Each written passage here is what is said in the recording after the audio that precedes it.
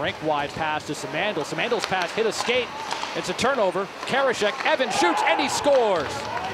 It was Kondalik who sets up Johnny Evans near side. Forward for Sato in the zone, right wing. Gives it back to Caffarelli. He breaks it, he shoots, he scores! Nick Caffarelli, the freshman, ties the score 1-1. Only a sophomore out there on the ice right now. Huskies possess. Kuznetsov at the point, moves left, shoots, score! Might have been deflected in front by Regali. Cut off.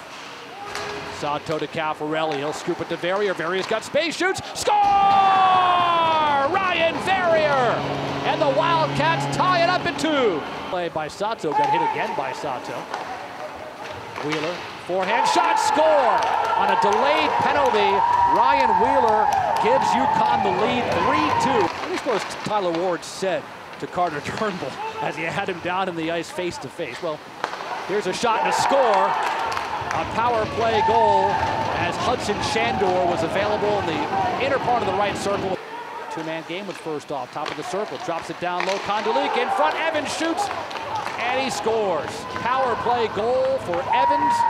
That is his second goal to win. Schlane back to Flynn.